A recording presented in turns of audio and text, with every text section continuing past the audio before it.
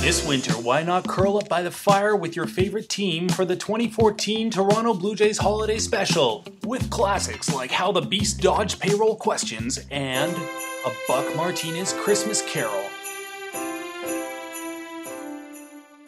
What a great meal. Now I'm ready to tuck myself in for a long winter's nap. Oh my God, what is that?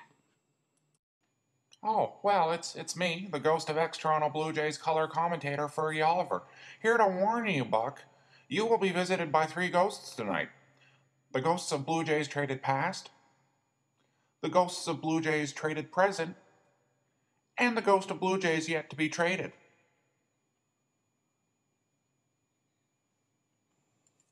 I'm catcher of the future Max Pentecost. Oh yes, Max Pendergrass, the Blue Jays catcher of the future, is Max Pentecost. Max Pentecost. Pentecost. Pendelberg. Pentecost.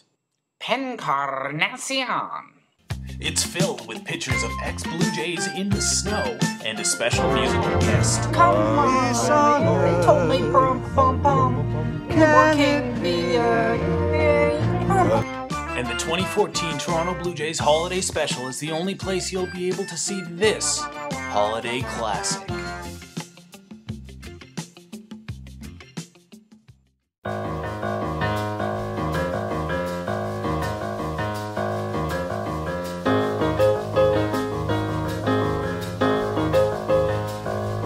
Yes, sir. Well, our 5-year contract policy is firmly in place. But no, sir. It's like I told you last year. We do have the flexibility to add. It just wasn't the right time. No, sir. No, sir. Goodbye, Bob McCowan. Good grief. I don't know how much longer I can keep this up. It's hard to build a winning team without the support of your owner. Oh, hello, Jose Bautista.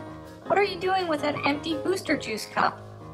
You see, Alex, the winter meetings are a time associated with the signing of many free agents, including Aoki and Cabrera, Scherzer and Shields, Lester and Rasmus. Today, many Jays players express outrage that Rogers isn't signing the players needed to win. But I've taken it upon myself to collect the money we need to sign players in an empty booster juice cup.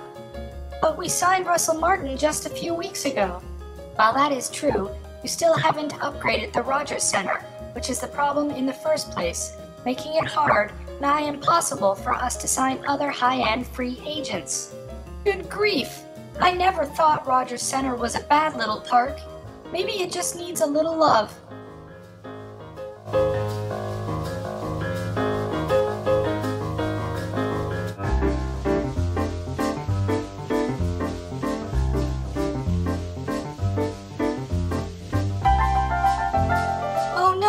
Jose was right. The stadium is falling apart.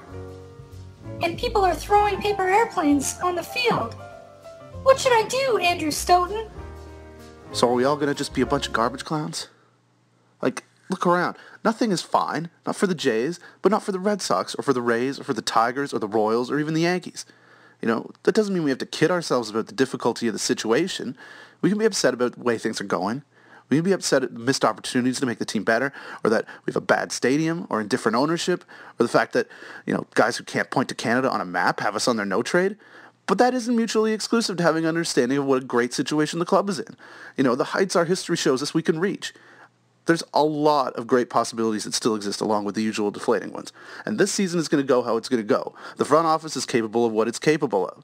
You don't have to be optimistic, but how about you stop groping around for reasons to get off the ride at every single possible fucking opportunity? You know, just quit your garbage clowning, suck it up, and show the world how proud you are to be Toronto Blue Jays. Not so fast, Brett Laurie.